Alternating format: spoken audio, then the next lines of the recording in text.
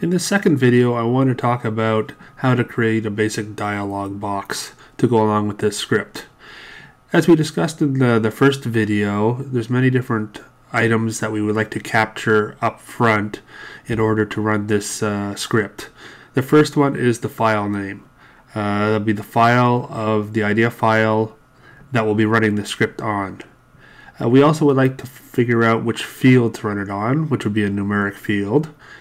We want to also know whether the amount, so whether we stick with 10 or do we want to use 100, 1,000 or some other amount. And finally, we want to give an option whether or not we want to have it greater than or equal to or less than or equal to. So in order to create a dialog, we have two different options. We can just right click on the dialog and say new dialog, or we could go on top and go insert new dialog. And this will bring up the dialog tab. As you can see, we've got the new script. This gives us back to the script, and this brings us to the dialog tab. And in a script, you can have multiple dialog tabs. First thing we can do is we can move it around, arrange where to be located, and also we can change the size of it. If I just change the size a bit, make it a bit larger. Once I open up the dialog, what I want to do first is change the name of the dialog. So I can change it to title. In this instance, I just want to call it menu. So once I change that, if I click back on the dialog, you'll notice that now it's now called menu. So this will show up to the users. The second part is the name. The name. This is how the script will reference this dialog internally. In this instance, I'm just going to call it dialog menu. And another option here under the properties is the function. And I'm going to call this display it. What this will do is when I'm creating the code later on to reference this dialog box, anytime I go and interact with this dialog box, whether I start it up, click on anything, it'll run the function called display it and go in and do whatever code I've written in the display it. So this allows me to sort of fine tune and change different aspects of the dialog as I go. Now the first thing I want to do is add on a button. Now this button I'm going to call select file, and what will happen is whenever I'll click on this button running the code, I'm going to be writing code later on, it'll open up another box, which will be the file explorer, which will allow me to go in and select the IDEA file that I want to run this script on. Next, I want to add in some text, some static text field here. I'll just make this a bit larger. And what this will do is give me a place to put the name of the file that I've selected. And I'm going to change this ID to text file name. So if I want to get the information out of here, put any information in this text box, I would reference it by using the text file name ID. Next, I want to add on a bit more text, static text here. This will be just to hold the information of what I want to do.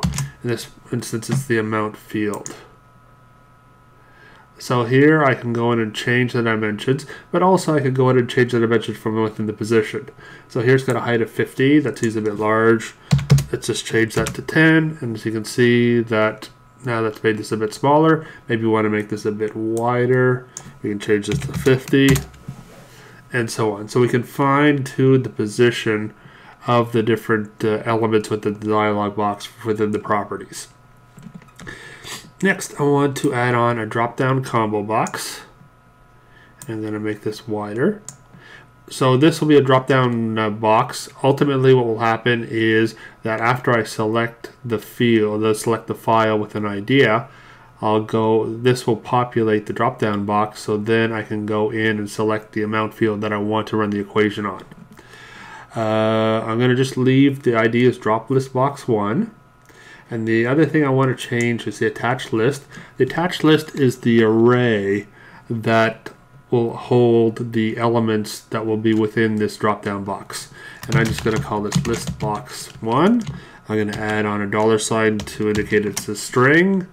and then I'll put the open and close brackets to indicate that it's an array. Next thing I want to do is add on another text box to indicate the amount. Again, I am just going to change the height to 10, and I'm going to put this next to an edit box, because this edit box is going to hold the amount that I'm going to be looking for, either to be greater than, equal to, or less than or equal to. And I'm going to go change the ID for this so I can reference it within the script, and I'm going to call this text amount. Next, I want to add on a group box, so I'll just add on the group box here.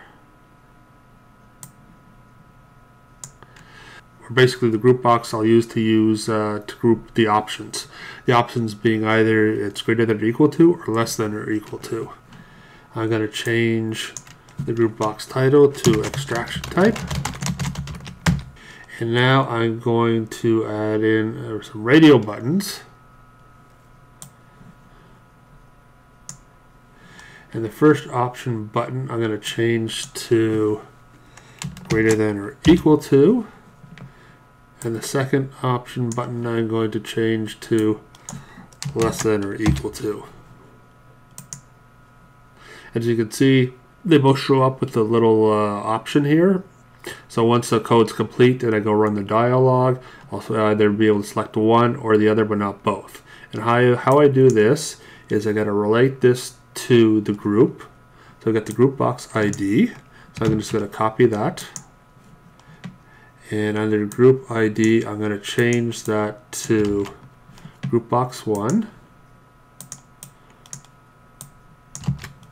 So that now these two radio buttons know that they're associated with this group box. And I'm just going to line these up a bit. And different ways I can do this is here. I could go look and see that the top here is at 100, so I'm going to go set the top here at 100, so now they'll line up, and I can make this extraction type a bit smaller. And finally, I want to give the user an option to give the new file name. So again, I'm going to add on a text box. I'm going to say new file name, and then I'm going to add on an edit box in which the users can enter in the new file name. And I'm just going to leave that as text box 1. And lastly, I want to add on the OK button and the cancel button. So that's a good start. Maybe I want to line up all these different elements. So what I can do is I can just highlight them all and select them all. And then there's different options: align left, align right. So here I want to align lefts, so I align them all lefts. Maybe I want to move it over a bit, and so on. Not perfect. I could spend some more time making it look a bit better. Maybe this I want to be a bit closer, and so on. I could go fine-tuning it, but for a first start, it doesn't look too bad. So that is how you create a basic dialog box. As you can see, also all these different elements, if I click on any of them, they all have properties. The common properties is they all have different positions, sort of the left, top, width, and height. So the left and top is the number of pixels in relation to the upper left-hand corner. And then, of course, the width and the height, or the width and height of the element. Most of them have an ID. Some of them have other special functions, such list box 1, where we can attach a list. Also, for edit boxes, we can also enter in a style. Style gets a bit more complicated, and I'll hopefully create another video talking about styles sometime in the future. So I'm going to leave this for part 2. Part 3, we'll start adding on the code that goes behind the scenes to actually make this script interesting. Catch you in part 3.